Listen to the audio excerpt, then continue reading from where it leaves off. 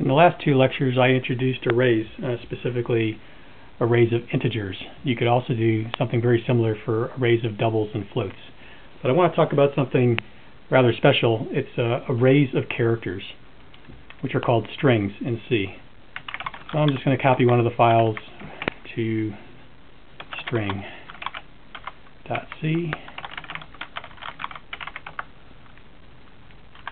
I'm going to get rid of a lot of this. Okay. Here's how we declare and initialize strings in C. They're character arrays. So character array X or string X, notice we're not giving it a size here. Okay, just left bracket, right bracket equals curly bracket F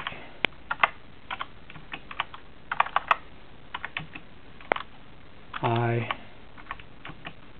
R S T. This is the same as we did in the previous lecture where we initialized an array by giving the values of the elements in that array. But strings are special. In order for things like printf to understand how to print an array properly, it doesn't know how long it is, so we have to terminate the array with a special character called \0. Okay, let's initialize another one. Y. I'm sorry, I have an extra equal there. Okay. As opposed to doing the tedious thing of putting it character by character, we can simply say second, for example, and the \0 will be automatically inserted for us. Or we can say something like this. It's a little bit different. In the previous ones, you will get just enough memory stored for the number of characters that you have stated. Okay, but here we're actually stating we want 10 characters in an array, but we're not going to fill them all up, and we'll see the ramifications of that later. Now what I'd like to do is show different ways of printing this. Print string X.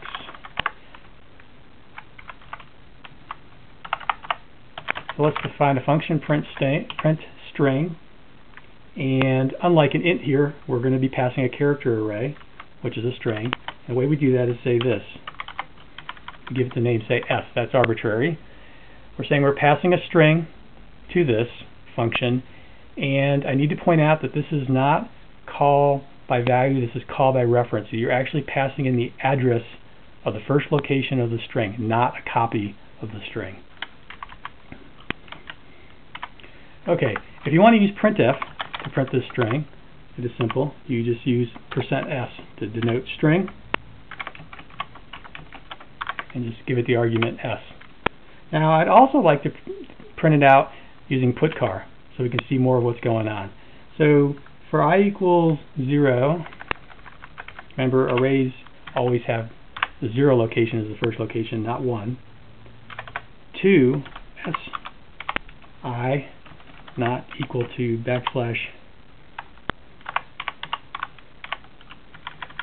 \I++, putchar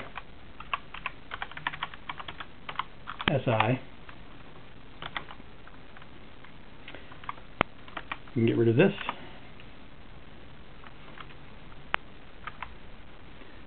And that's all we need for this. So what are we saying here?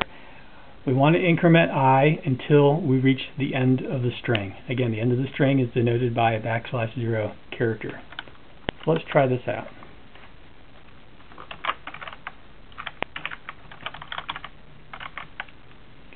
Alright. I have the error here. Int I. Okay, let's compile. First. Alright, that prints out. This is the first printed out with printf, and now this is using putchar. Let's print the other strings.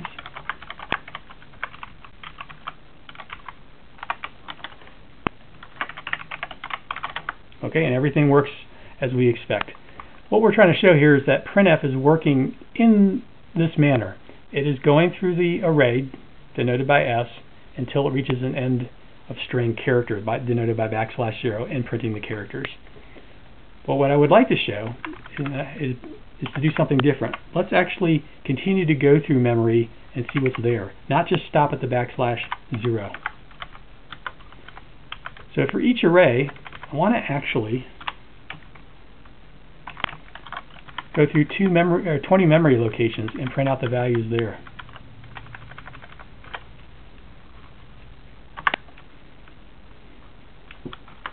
If string is not equal to the end of string character, I print it out, else I print out the end of string character. And that's denoted this way by when we use printf.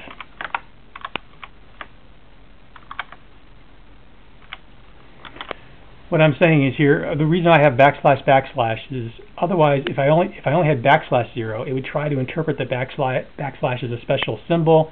We don't want to. We just want to treat it as the literal backslash. So you have to put a backslash in front of a backslash to treat it as just one literal backslash. So we'll print out literally \0. Okay. Let's see what happens when we do this. Oops.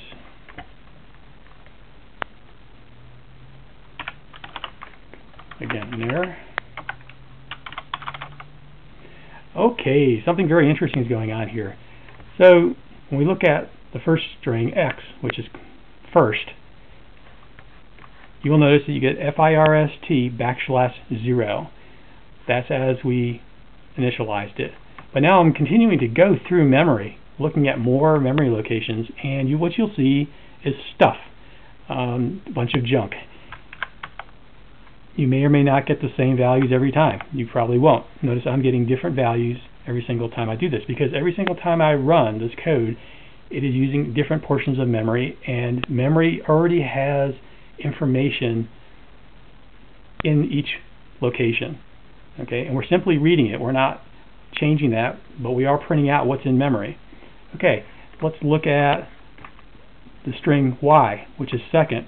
Well, that's interesting. Notice that, as we expect, we get second \0 because we declared it over here. So it has the right size. And then first, but notice that first is coming right after second. So what happened here is that y was declared in memory, and then, x was declared in memory, and then y was declared to be a little bit before it in memory. Now let's look at z. When I print that out, I'm getting more than just one \0 because I said I want 10 characters. Well, I'm getting 1, 2, 3, 4, 5, 6, 7, 8, 9, 10. And then I'm getting second, and then you notice I'm getting first. So z was actually allocated in memory to be right before second, and second was allocated to be in memory right before first. So we're seeing, with this shows you how things are allocated in memory. They're allocated in consecutive chunks of memory, and again, every single time you run it, at least for the portions of memory where we aren't initializing it, we're getting arbitrary junk in there. And that's why initializing memory is always so important, because if you try to read beyond an array bound, you don't know what you're going to get. And if you try to write beyond an array bound, you can do rather horrible things to your code. Okay, let's end the lecture there.